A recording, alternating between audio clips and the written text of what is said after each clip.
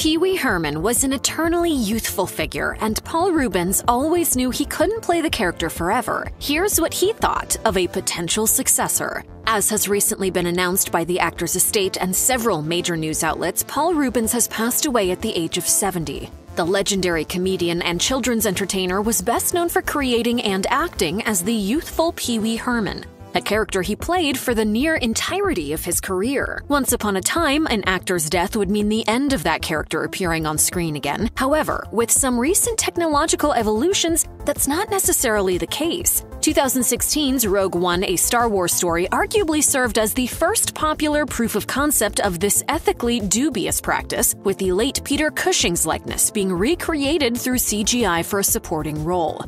Reubens actually addressed this possibility somewhat in a quasi-serious interview with Outclick magazine in 2020, roughly 3 years after his cancer diagnosis. When asked who could take up the role in his stead, he stated, "No one else will ever play Pee-wee. That would happen over my dead Oh, I see your point. Actually, it's 2020 now. The technology exists for me to be computer-generated and look completely real. However, if I didn't have the budget, I've always liked the work of Christopher Walken." The two projects Paul Reubens had seemingly been most fixated on were two feature films, both of which were Wee Herman stories. The first was Pee-wee's Big Holiday, which was ultimately produced by Reubens and Judd Apatow and distributed on Netflix in 2016. It was a positively received family adventure in the same vein as 1985's Pee-wee's Big Adventure. You're gonna leave Fairville, and you're gonna take a holiday.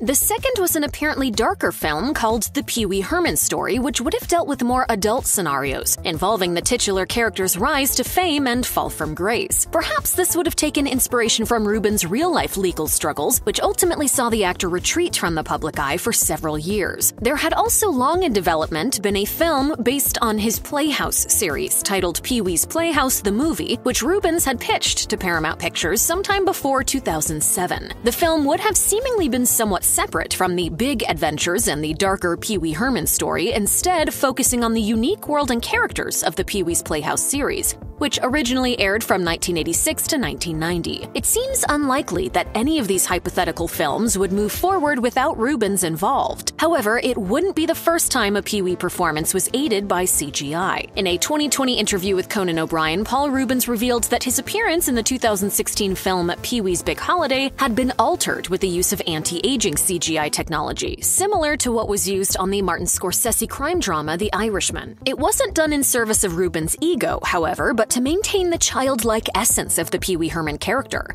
He told Conan, Pee-wee was sort of based on youth and youthfulness. Apparently, the process wasn't cheap, with Reubens claiming that it would have been significantly less expensive for him to get plastic surgery. What does that cost? What's involved? Oh, I mean, you couldn't afford it, really. Seriously. He emphasized that he wasn't joking about the price either. Interestingly enough, and I found this out in hindsight, it cost so much money to do it that it would have been a fraction of the cost for me to have had plastic surgery. Really? His youthful appearance wasn't all algorithms and polygons, though. Reubens also credited the talented lighting designers and makeup team who used their craft in tandem with the technology to bring the character of Wee Herman back as we all remember him. Pee-wee's Big Holiday is currently streaming on Netflix.